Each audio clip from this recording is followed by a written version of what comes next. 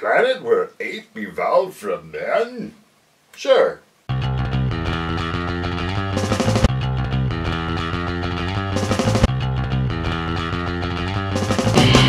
Alright, thanks for clicking on this video. I'm going to show you my little Planet of the Apes wall, a film series so awesome it deserved a whole wall in the house here. Let's check it out. Starting high in the rafters, we have from NECA, the Gorilla Soldier. It's a 2-pack there. I believe it was originally a Toys R Us kind of exclusive. And also from NECA, the same line, all the way up in the rafters there. Dr. Zeus there.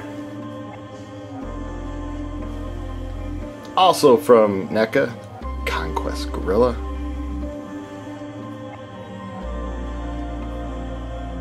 And General Aldo.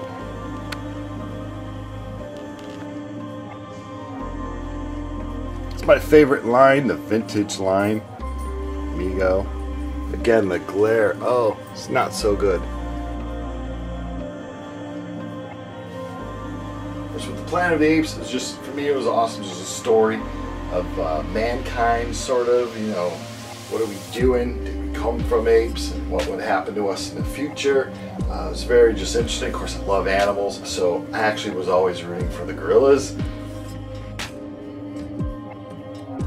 I always rooted for the gorillas, even though I kind of saw the struggle of, man, you know, you want to be free, you don't want to be treated like that. But I just think all in all, the whole series was just epic.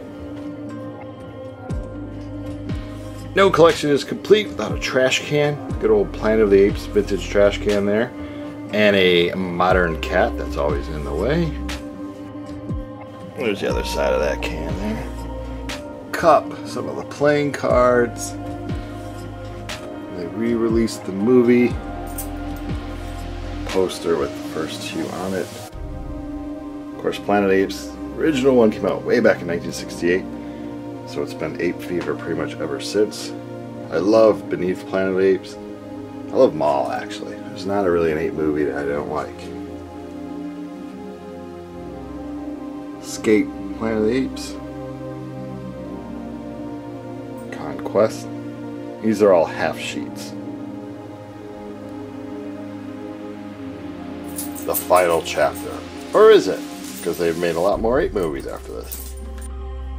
Again, up in the rafters of the basement, Tim Burton's. His was okay, entertaining to watch. It's pretty much advertisement that you'll see inside the movie theaters for the movie. And a few from that line, Tim Burton era. Mexican bootleg Planet of the Apes toy. And the one and only Linda Harrison. I just got this. It was like a send away autograph thing, so I didn't get a chance to meet her, but of course she played the iconic Nova character. Along with the half sheets, I have some lobby cards. I'd love to collect them all, but I don't have any room, so I just bought a few that I thought were kind of the cooler of the ones. Sorry about the glare. Full-size movie poster for the Dawn Planet of the Apes. 1998, Kenner came out with these, so they're slowly aging, I guess, like fine wine, but I really love these larger figures. My favorite being General Ursus. Also from the newer Trinity, Caesar and Koba. I would love to get Lucas, but I can't seem to find him for a good price. There's Maurice. And a tape. Of course, my first love is collecting records, so anything Planet of the Apes and records is perfect. Original soundtrack. Beneath. And 2 of 3 of the newer ones. And one more to get, hopefully soon.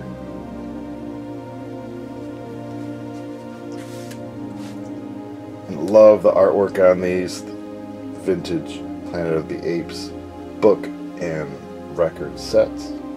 For some reason they didn't make one for Conquest as far as I know.